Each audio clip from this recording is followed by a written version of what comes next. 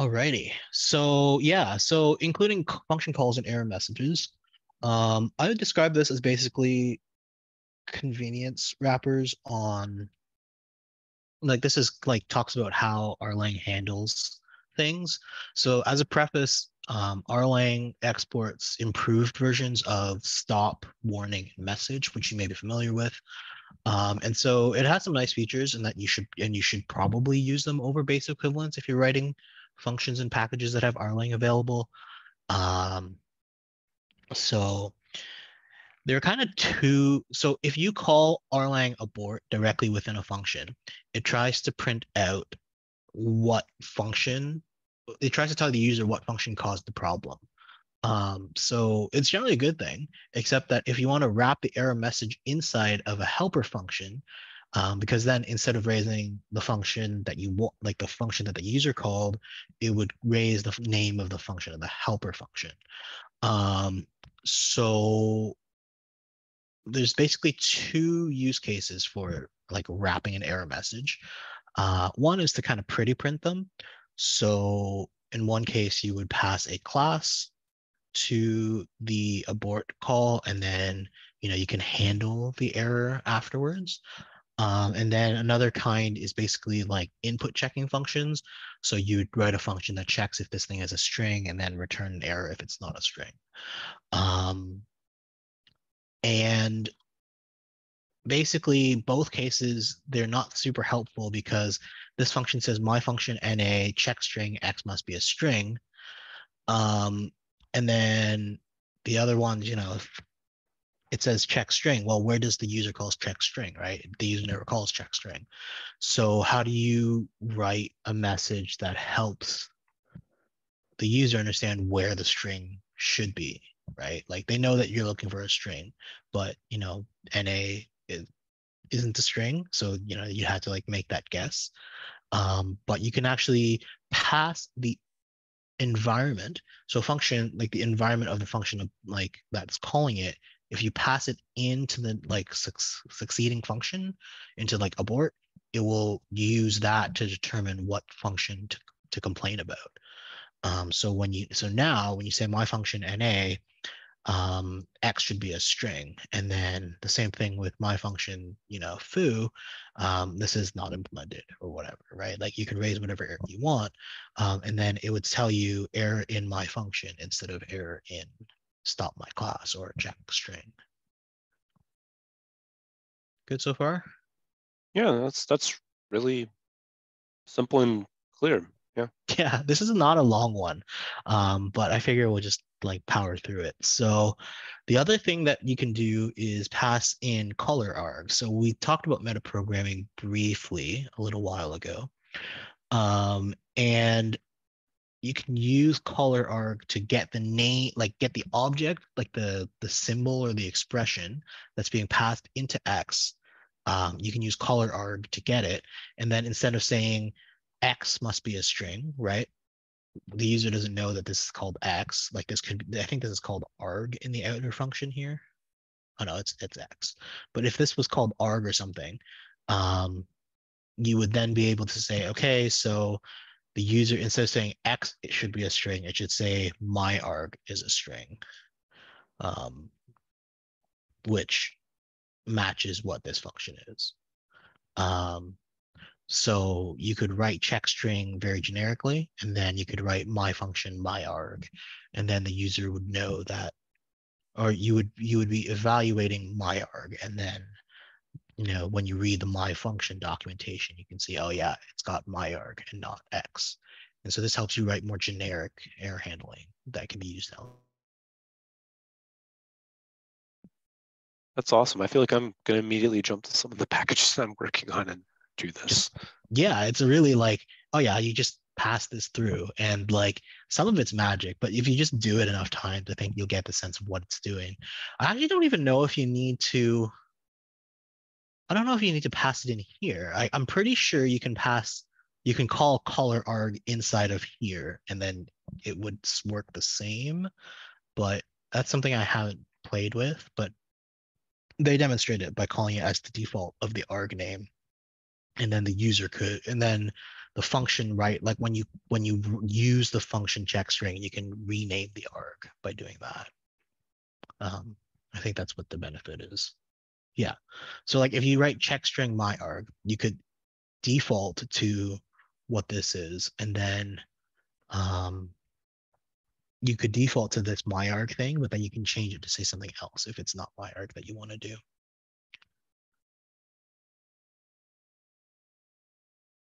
Does that make sense? So that's why Yep, it's there, crystal I clear. think. Yep. But you could also just, instead of that, you can always just default to passing in whatever's called here by wrapping this part in caller arg. Side benefit. So because the function knows where the error is, when you want backtrace, it will print out, when you call last error, it will print out the correct spot. So if you pass in the caller end from error helper 1 to error helper 2, so this basically sets up a stack, right? So if you call error helper, then you do this, and you pass it through all the way down to the bottom of error helper 2.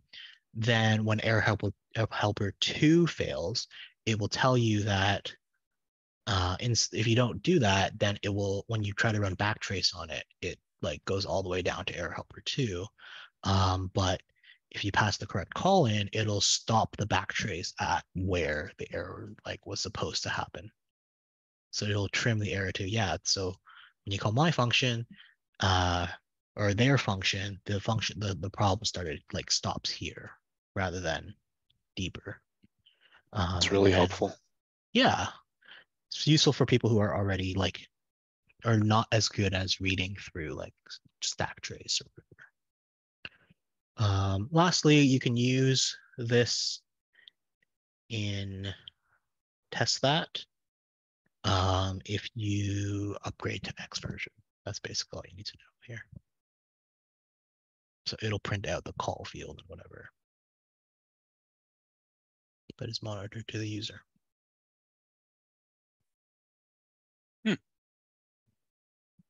Yeah. I didn't realize this was so short, but then I read through it like 30 minutes. I was like, oh, this is not bad. That's interesting.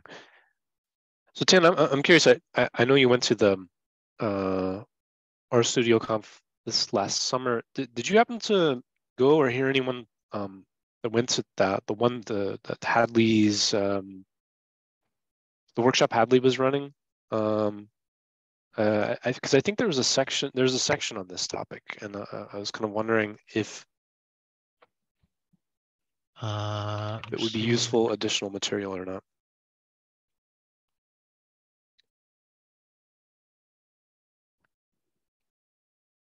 Actually, they've got a GitHub repo. Let me see if I can find it, and if so, I'll throw the link in the chat.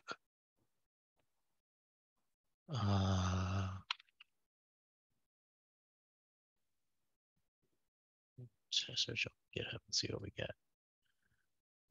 Abstract workshop.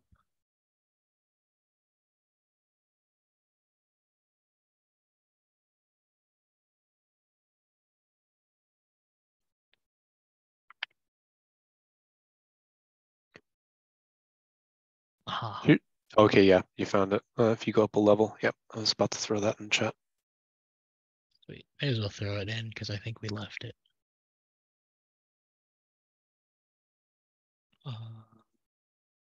Yeah, that one right there, I think. I didn't It looks like attend this. I it was was a hastily. Okay. Yeah. So you asked if I had attended this. I was TAing Quarto with Tom Mock, so I wasn't able to go through any of these. But let's see, test tooling and design. This is the section you were talking about? No, that's not testing. that one. I think there was may even not be in the agenda. There we are. That's yeah, one. it was informative errors with rlang. Conveniently, no slide. Yeah, it's just a hastily thrown together RMD, I think, if memory serves. But I'm wondering if there's more to it than just pointing to the docs. Nope. Okay, not really. Not too much more. Not too much more. I think it's pretty similar. So this talks about other ways to pretty print errors. I don't know if you wanted to tackle this next week, I think. So I we think can so, look at yeah. that later. That's chaining. Oops. That's including the function calls. Yeah, so we talked through this today. This talks a little bit about like error message styling, which is actually really interesting. I don't know if anyone's ever read through this. I don't think it would be rather dry as a book club because it's not really teaching you anything. But some of it's interesting. Like if you, I think I didn't really get to hear much of the Hadley talk, or like the Q&A that he did when he came 2 weeks ago. But I think this would kind of be interesting in the design choices. Like Yep. this Yeah, must be the X. design book that he's working on right now. Yeah, Yeah, exactly. exactly. This is kind of like that. So that would be interesting. And I imagine this would come with that. But the problem should be stated with a must and can't and all of these things. Um, that's pretty cool. I like it.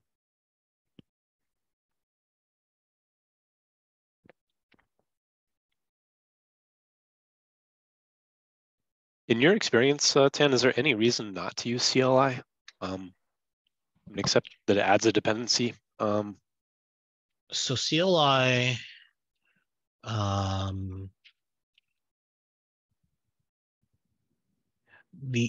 so it's primarily dependency. So it doesn't directly add anything.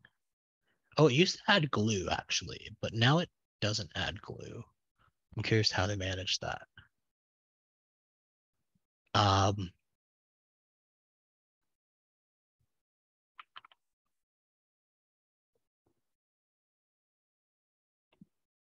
So that's I seem to interesting. recall something about like the anti-color escape sequences work on some contexts and not in others. Yeah, so I think they have to balance some level of dependencies versus not, if that makes sense. So like they have to be lightweight enough to only be messaging. So if it only imports utils, then it's good, right? Like then it's more lightweight. Um, but it would be nice if it also did all of these other things like, you know, glue and crayon handles the coloring and whatever. So I think they moved a bunch of it into suggests, which is interesting. But there's no reason not to in my mind because I always end up needing rlang for things. Um, for one of these packages, I think it was. I always end up needing glue somewhere because I need um, rlang. Like I need rlang, I need glue, and I need utils, and those ones I always kind of end up like using regardless of trade-offs. Like dependency wise, but it's usually a dependency footprint problem that makes me, choose to cut out CLI, and Got it. that's not really the case. So to Had me, you there's no used reason. Yeah, oh sorry, go ahead, go ahead. no reason to in my mind. Had you used abort and company in any of your work? I'm still kind of using base stuff mainly out of ignorance. I don't know, to be honest. I can't show you internal stuff, but I tend to use CLI for other things at least. So let's see if I can bring up instance.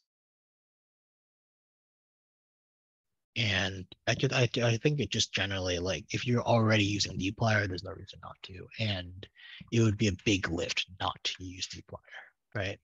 So generally, between generally like always needing dplyr and whatever, then you just always just use abort. and just make a habit of it. Bunch of CLI aboard here. Got it. Yeah, I'm gonna have to up my game or upgrade my tools at the very least. Yeah, and I think the really nice part is that it really doesn't really like take much to upgrade, you know? Like there's no real mental lift that you need to like learn this new skill. You just, oh yeah, I need to use abort now. And then you just move on and just use it the way you expected it to. And call it a day.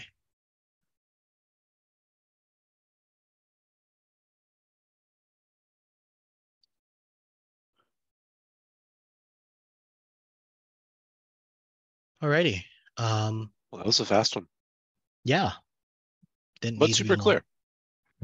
Yeah, it's the ones where it's like, oh, I didn't know why I see, like you've seen them, right? Like when you read the code, it's like, oh yeah, call rlang, but you don't really understand why. And I hadn't really thought about it. So this one's like an immediately useful kind of one. Exactly. But yeah, exactly. So cool. Well, I'm gonna put stop